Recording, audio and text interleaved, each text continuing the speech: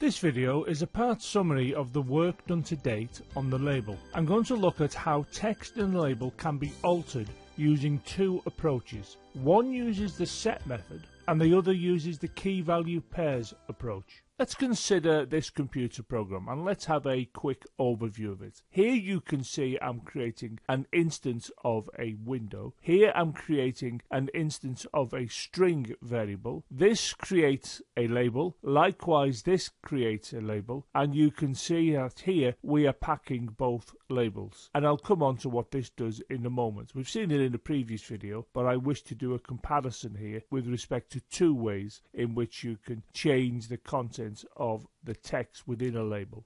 Let's consider this label first, and the first thing we can say about it is I'm passing in this, which is the window that was created here. This is telling label 1 that it's going to be associated with my window. This line, well, this is going to ensure that the border of the label can be seen. There's going to be a line around the border. This is setting the font, and this is setting the text of the label to Hello World. And this is an example of a key value pair, where this is the key and this is the value associated with that key. And all of these are referred to as named arguments. So at the moment of creation, this label's text will be displaying Hello World. So in other words, we're setting up the text in the label at the moment of its creation.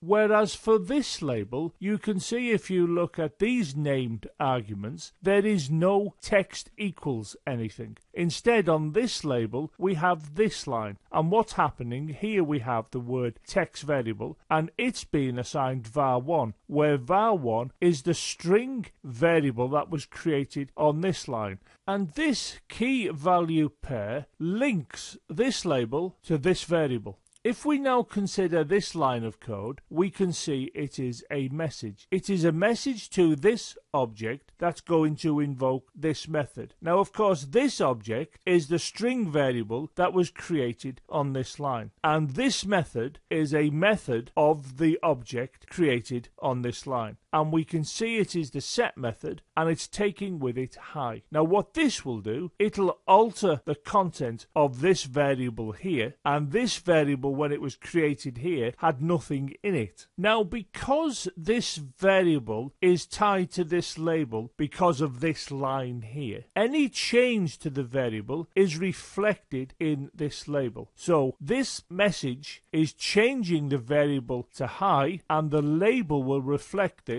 and display hi. So when this program executes, what we're going to see at the runtime is this. And if you look at the first label, you can see it is saying Hello World, and that is Hello World because of what we did here when we created the instance of the label. If you look at this label, it displays hi. Now that hi appeared there because of this message. It didn't appear when we created the instance of the label here. It occurred when this message was sent. Of course, labels on a graphical user interface would typically show the name of the company that the software belongs to. So in that case, you would use this. Of course, other things a label can do is to display results of calculations that take place within a computer program. And in that instance, this is how you would set up your label. You would make sure that it was linked to some variable such that you could set it when the calculation for your program had been complete and you wanted to show the user the result of the calculation. Let's consider this computer program, and again you can see I'm creating a window, I'm creating an instance for a string variable, and here I'm creating a label. And if you look at the options, you can see that I'm not setting this to any text value, whereas if I look at label 2, I'm again not setting this to any text value, but I am doing this. I am making text variable assigned var_1. So this label is linked to this string as we've discussed already in this video. And then of course I'm packing both of the labels so that they will appear on the window. Of course, earlier in this playlist you will have learnt that a label can be considered as having key value pairs. If I consider this label, for example, and look at this, the relief is the key and solid is the value. If I look at this, font is the key and times 22 bold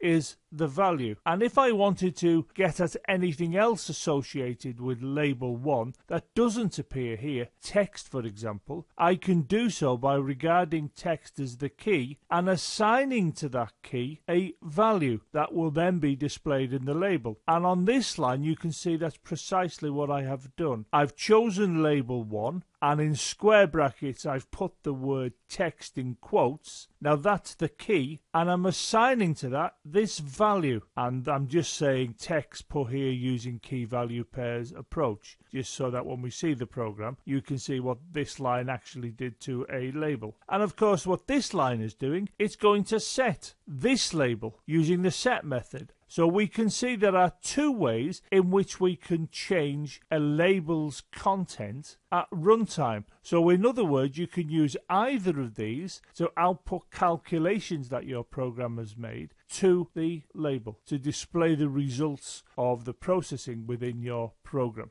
Now the question is, which should you use? Well, it's up to you, both will work, but it's usually the case that most people use this approach where they use the set method. And when you build graphical user interfaces, one of the things you need to bear in mind, it's just a window to your program. Most of the coding goes on behind the scenes. A graphical user interface, in truth, is nothing more than a mechanism to allow you to input data to your program, which is then processed, and then the results of that data is pushed back to the graphical user interface. I think when most people start programming, they think programming is the graphical user interface, but that is only the window onto the main processing that takes place away from the graphical user interface. So a good view to have of code is your graphical user interface is the mechanism that allows inputs to your code to be processed, and it is then something that's very useful for showing the results of that processing. So graphical user interface you can think of as an input and output device to your code that's behind the scenes, if you like, of the graphical user interface. So using this approach here is possibly a better way, simply because what you're using is a variable. So your code goes and does all its calculations,